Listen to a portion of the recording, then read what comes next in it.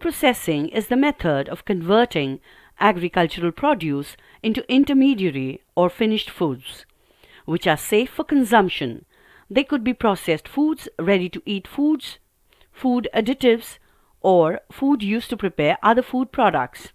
It includes numerous primary activities like slicing, grading, or freezing, as well as secondary activities like pasteurization and packaging.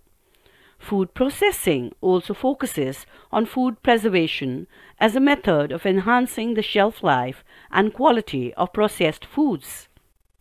The food processing industry in India is divided into several subsectors. They are dairy, fruit and vegetable processing, grains and cereals, fisheries, meat and poultry processing, bread and bakery, consumer foods. Food materials go through to become final, consumable products for various customers. An entrepreneur is one who creates a new business in the face of risk and uncertainty for achieving profit and growth opportunities. He/she assembles the necessary resources to capitalize on those opportunities. The primary benefits entrepreneurs enjoy include the opportunity to create your own destiny, create a new product or service, make a difference to the society, generate impressive profits. A processed food entrepreneur creates and establishes a food processing unit by exploring the market, identifying an opportunity, and building on it. It's defined as an uncertainty that could have a positive effect on a business, leading to benefits or rewards. An opportunity, if not availed at an appropriate time, may become a threat in the long run, as it may be harnessed later by the competition.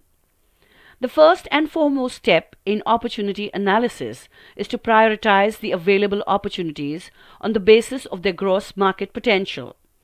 The next step is of targeting the identified market segment with appropriate marketing mix and market strategy. It involves decisions like product and service features, pricing, promotion, and distribution channel. Process of setting up a business. Given below is a simple process of setting up a business.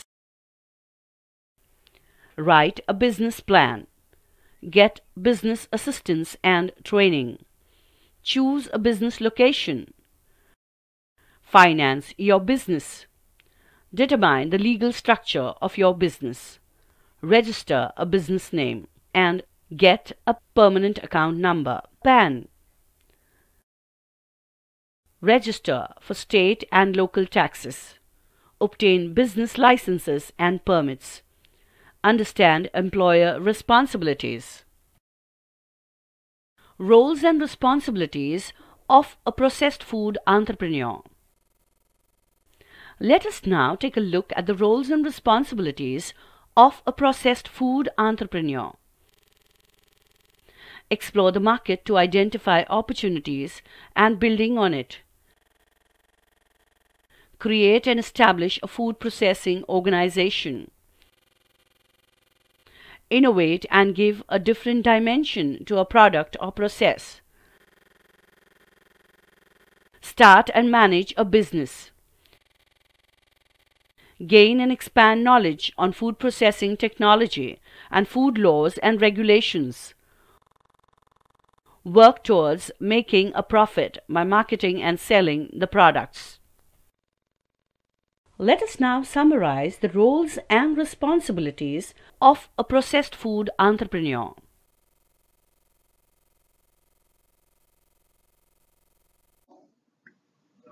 Processed food entrepreneur, QP code FICQ 9001, NSQF level 4 and version 2. So now let's discuss about the vertical and horizontal progression for a processed food entrepreneur. A processed food entrepreneur can obtain training from craft baker and multi-skilled technician at same NSQF level. As horizontal progression increases, a person can go into various subsectors to work either in large-scale or small-scale industries. Now let's discuss about the aspirational factors for a processed food entrepreneur. A processed food entrepreneur is responsible for starting and managing a food processing organization by exploring the market, identifying opportunities in food processing units, innovating, giving a different dimension to products, sizing up its value, and working towards making profit. After completing the training as a processed food entrepreneur, a person can move to different subsectors of food processing and start his or her own business venture. The person can also join any small scale or large scale food processing unit where she can seek new directions and ways to improve and grow the company and providing leadership and direction for the organization. Thank you so much.